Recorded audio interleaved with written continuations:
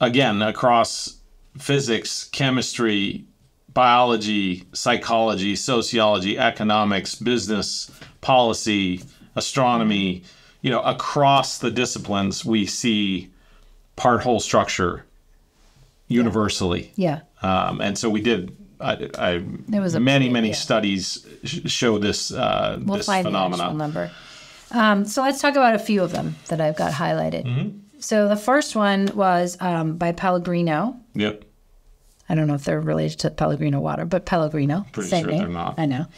They did, and I'm going to refresh your memory, and then we'll talk about the significance. They did morphs of dogs and cats. With chimps. And had chimps look at them. Yeah. Yeah? Do you remember that? Yep. So the idea was to see if monkeys could categorize the difference between dogs and cats. Mm-hmm. And they found that 90% of the time, they could do that. They could sort them into groups of cats and dogs. Yeah, and not only that, they could do it. So they're showing them pictures of dogs, pictures of cats, and they get those right. Yeah.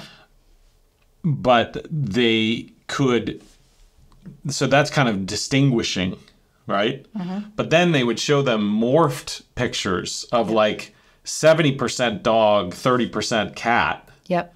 And they would get those right. They would get the partial nature of the morphed images right. Yeah. 60%, 50%. Yep.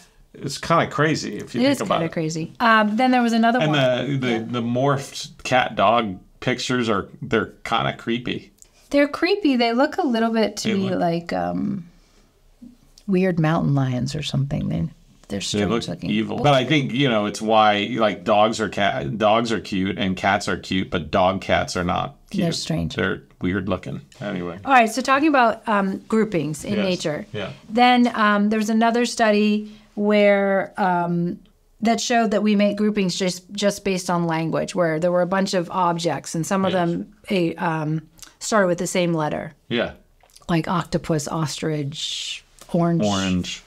Whatever. Ohio. People sort of naturally grouped those. And they call those categories. In the study, they call those categories. Yes. But what's important about that is that there's a relationship between those things, those parts, and that relationship is utilized as a perspective to group them that way. Yes. But they're not inherently grouped that way. No. They're just grouped that way according to that perspective. So you can see relationships of, they all start with O.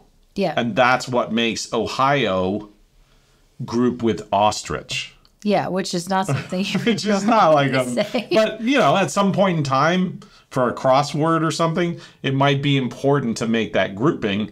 But that grouping is very fluid and very dynamic because at other times that would be a completely erroneous grouping, right? Well, unless you're a second grade teacher and you're trying to think of all the words that start with O. Exactly. And then it becomes incredibly meaningful. Linguistic category. It becomes a critical grouping. Yeah. And then all of a sudden, in another situation, from another perspective, it's a completely erroneous, unimportant grouping. And then there was another study that looked at grouping by things like color. Color, like red things, like stop signs and lobsters and stuff what like else that. are red things? You think of some red things. Roses, strawberries, fire trucks. Yep. Yeah. And then there was another study that showed we naturally, inherently sort of categorize things by function. Yes. Right. Like writing implements become a category, musical instruments. Musical instruments. All those worksheets in school where it's like match these things up, group them in a category, baseball bats. Yeah. So so this is interesting, right? Because this study is saying, we group stuff by color, we group stuff by the letter, we group stuff by the function. There's all these different ways that we group stuff by, meaning from the perspective of. That's right. Seeing the relationships between them and then turning that into a perspective that groups the thing, right? Mm-hmm. But here's the thing. Anything could be a perspective. By which you group something. Yeah. Anything, not just those categories, those categorical perspectives, but anything could be used to group. Yeah. And so the function of grouping, the function of organizing parts into a whole is an infinitely large set, Yes. which could be anything could cause things to group. Well, what's interesting about that, Yeah. what you just said, is that happens in nature Yes, and also in your mind. that's right. So nature can organize things in an infinitely possible number of, I'm saying that wrong.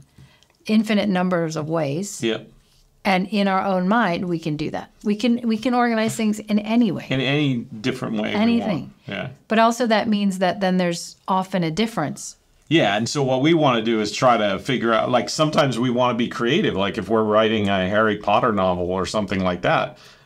It doesn't really matter. You can have three-headed dogs, and you can be very creative about the way you group things. You could group a part whole of a giraffe's body with a lion's head, and you could put those two together and make a creative new animal. Yes. Right? But you might also want to get in greater alignment with the reality on the ground, which is how are things grouping in reality, right? Yes. How are these terrorist networks grouped? Yes. So that we understand how they're working. Yep. Well, that we want to make sure that our mental model of the grouping is Mimicking how it's actually happening. Yes. Both of those are part whole grouping, but they're just different, purposes.